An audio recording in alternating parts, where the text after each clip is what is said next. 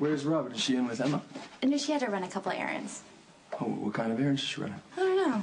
But she asked me to stay with Emma, and I fed her and changed her, and now she's sleeping. She is so sweet. Yeah, thanks. So Robin didn't say where she was going?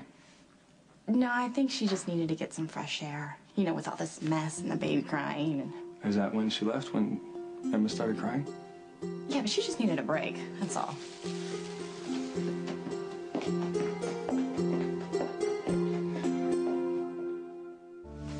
These flowers are so beautiful. I hope she sees them as soon as she walks in. Yeah, she loves having fresh cut flowers. I'm gonna just call her real fast here. No. Give her a few minutes. I mean, she's got enough going on without her feeling like you're checking up on her.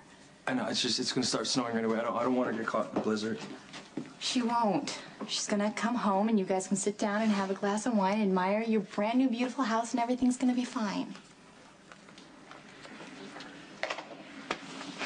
Thanks for helping out with all of this.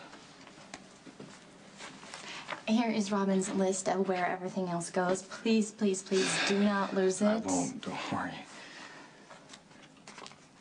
You know, it's an adjustment having a baby in the house, and Robin's just getting used to it. Yeah, I hope you're right. I mean, you've got a baby and you're moving and you work and no time.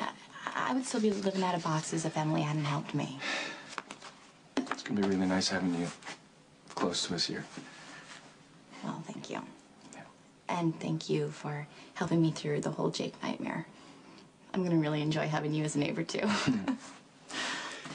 You know, maybe I have been a little too worried. It's just, there's something else going on and I don't really know how to handle it. Just because she's having a tough time doesn't mean there's something wrong with her. You know, every new mother is entitled to a few bad days. Yeah, I feel that it's more than that. I'm starting to get concerned about her state of mind.